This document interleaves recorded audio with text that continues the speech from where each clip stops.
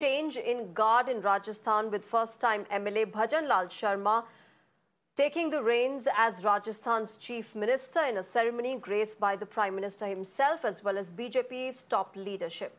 Alongside Diya, Kumari and Prem Bairwa was sworn in as the Deputy Chief Ministers by Governor Kalraj Mishra. What made the event even more memorable for Bhajan Lal Sharma was the fact that the swearing-in coincided with his 57th birthday. The outgoing Chief Minister Ashok Gehlot also attended this event at Jaipur's Albert Hall that witnessed a substantial gathering of BJP MLAs and supporters.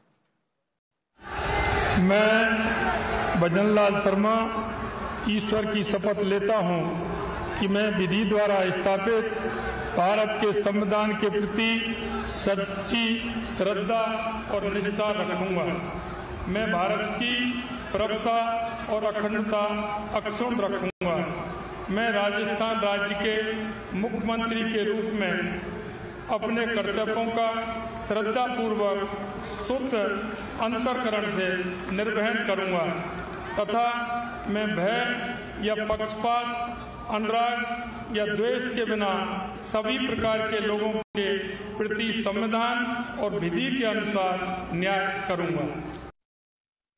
मैं इतना विश्वास दिलाना चाहता हूं कि राजस्थान की ये जो टीम है, राजस्थान के जो सभी हमारे विधायक हैं, निश्चित रूप से जो राजस्थान की अपेक्षा है हमसे, भारतीय जनता पार्टी से, हम माननीय हमारे यशस्वी प्रधानमंत्री नरेंद्र मोदी जी के नेतृत्व में हम राजस्थान का पूरी तरह से सर्वांगीण विकास किसी भी क्षेत्र में हो निश्चित रूप से हम पूरा करेंगे।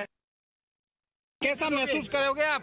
जन्मदिन है आपके बेटे का, क्या गिफ्ट दोगे? आशीर्वाद और भगवान की प्रीति।